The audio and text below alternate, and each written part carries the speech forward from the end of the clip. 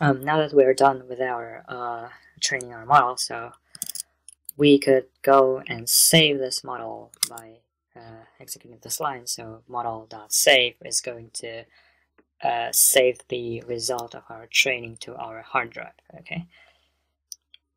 Next, if you do not have this folder just created, so this might cause an error, and it might say that you do not have train folder in your working directory. So if you don't, just create a empty folder and name it train so that this method does not give you an error.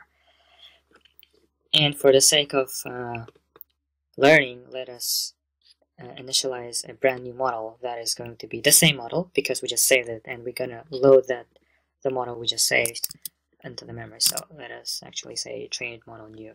Okay, the same model here. And check if the vector size is still the same, and yes, it is the same. Now we could actually start playing with our model. So if we do this, we should see what what vector does correspond to the Stark word. So the word Stark has this vector, so it's fairly huge. It's actually, like you all know, is 300 long, so it has 300 dimensions within it. And you could actually do many sort of things like similarity between two words, and similarity, well, let's say Danny and what is there? Danny and John, how similar they are. Just gives you 30% similarity, and you could always see what are the top similar words to a particularly given word. So you could say Danny, or you could say John, or you could say iron, you could say wall. Okay, shift enter. Or you could say north, east, warden, winter, fell. There are many examples you can do. There are many sort of things you could actually try, and I'll leave you to do it. Well, you could do it yourself. Just do whatever you want. You can see similarities. Yeah, again, you can see the similarities. You can see the most similar words to any given word.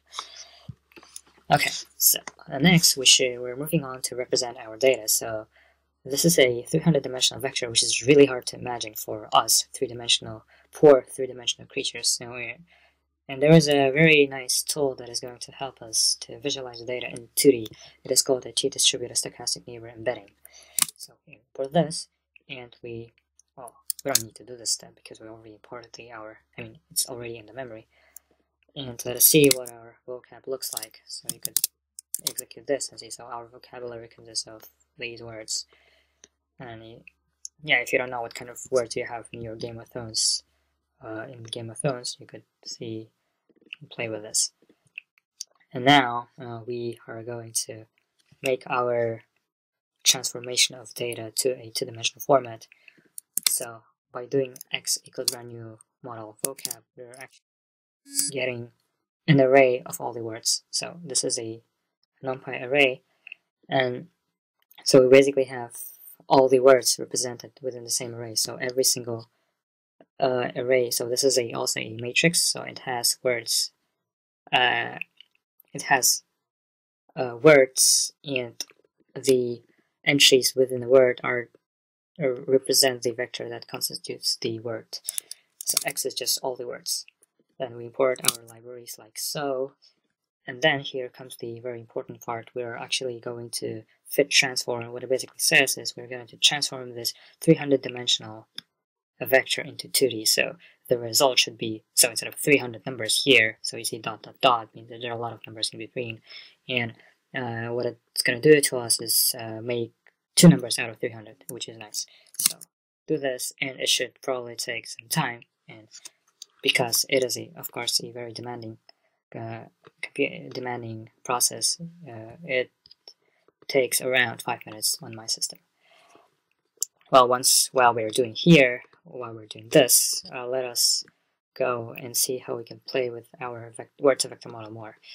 So this is always a good practice to open a notebook file so that you don't mess your last notebook file. So you again import your Gensim model and as word2vector, and you initialize your brand new model by loading the one you already trained. And then you could just, let's say a vector, a queen vector. Well, just keep it as a vector. I think that makes more sense. So a vector that corresponds to a woman, and a vector that corresponds to a man, and a vector that corresponds to a king. So these are basically three vectors here, three 300-dimensional objects. And if we subtract one from the other and add the king, we should hopefully have the so if we actually well, similar by vector, just try to find words that are similar to our vector. So a vector, we called it a vector, and see what is the most similar to the vector that is the result of these mathematical operations.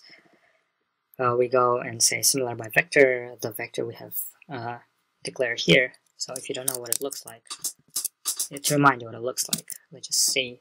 So you see this is a typical word. So by typical I mean we just had 300 entries, just like any word in our model.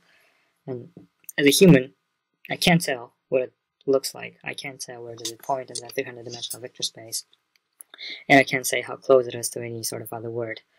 So, but computer, fortunately, is able to do that, and computers like numbers, and this is what they do.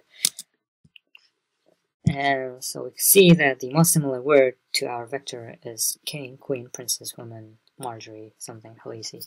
Well, if you don't like this, we could say, let's just go and add queen instead and see what's going to happen. Well, the same thing.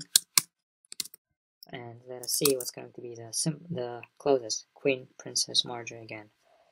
They're pretty much the same thing. So, oh yeah, because we subtract the man, we instead should add man and subtract women. So hopefully we should have a king here. That is my prediction.